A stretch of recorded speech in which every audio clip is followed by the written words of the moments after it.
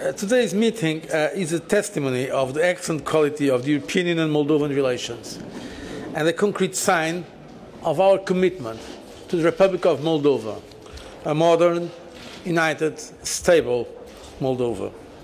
Today we have confirmed our joint willingness to opening up a new chapter of our bilateral relations by signing on the 27th of June the association agreement that was initialed in Vilnius end of last year. This association agreement is about deepening democracy, improving governance, ensuring the rule of law, ensuring also fundamental freedoms.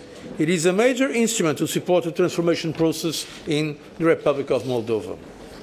The agreement is also about transforming the economy, opening up markets, creating a better business environment, providing the economic means to build a prosperous future for all Moldovan citizens. And I repeat, that all Moldovan citizens stand to gain from this agreement. But we are not waiting for the signature of the agreement to assist and support Moldova in its reform process. On this year, we are making available 131 million euros in technical assistance. And as from last September, we have unilaterally granted full access to the European market for Moldovan wines. But I can announce today that I have informed Prime Minister Leancă that we will respond positively to Moldova's request to increase their contingent exports for some fruits and vegetables.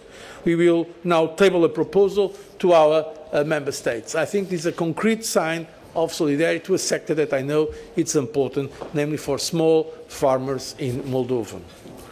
And as you just witnessed, the Prime Minister and I signed a financing agreement to support the Republic of Moldova's vocational educational training system worth 35 million euros. Let me point out that Moldova has already made considerable progress in its reform agenda. And I have congratulated the Prime Minister on a very important success, namely the achievement of visa liberalization. In very practical terms, this means that Moldovans are the first among over 175 million citizens in Eastern Partnership countries to travel to the European Union without having to request a visa. This has considerable potential in terms of family, study, business context. This means a lot, I can tell you, for each citizen of Moldova that for the first time can come to the European Union without any kind of visa, showing how close they are, in fact, to the European Union. Energy was also part of our discussions. And I want to be clear, nobody in this region has an interest in using energy supplies as a political weapon. That would only backfire. I therefore welcome the very good cooperation between the Republic of Moldova and Romania on various common energy projects, notably their new gas interconnector, which the European Union has supported as a priority. It will be finalized in the coming weeks, and it will give Moldova new alternatives, making its supplies more secure and extending the advantages of the European internal energy market. No European nation should be an energy island, isolated from the European networks.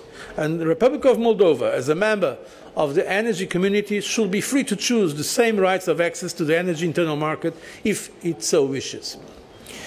We have also discussed the general situation in the region. Moldova is key to restore stability and to boost much-needed prosperity in this part of our continent. A key partner for the European Union, Moldova is a free and sovereign country, able to make its own choices.